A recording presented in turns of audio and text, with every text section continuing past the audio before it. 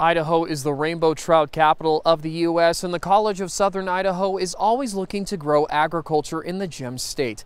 Now CSI's aquaculture program is looking to move and grow into a new site in 2023. There's a lot more hands-on. The students are not going to come down and pretty much work at a fish farm while they're learning how to work at a fish farm.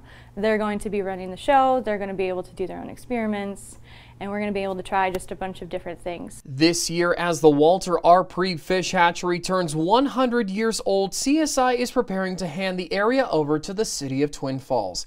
Instructor Melissa Wagner is excited for the new facility and says the upgrade is moving the program into the 21st century. It's a significant jump within the last 10 years of just technology and advancement, and there's a lot of work on sustainability as well, and that's going to be super important. And we all know about how water levels go in the face of a drought. Melissa says the updated building gives her class more real-world experience and prepares students in the CSI Ag program for lessons they can take into the workforce. Students do get to learn, how important those water parameters are for their fish and what it takes to grow, and I think that's just going to be a huge advantage when they do go out into the workforce of, hey, I know what happens when things go wrong. City Manager Travis Rothweiler says the hatchery is to be adapted into the area's already existing trail system. CSI's new hatchery begins operating in August of 2023.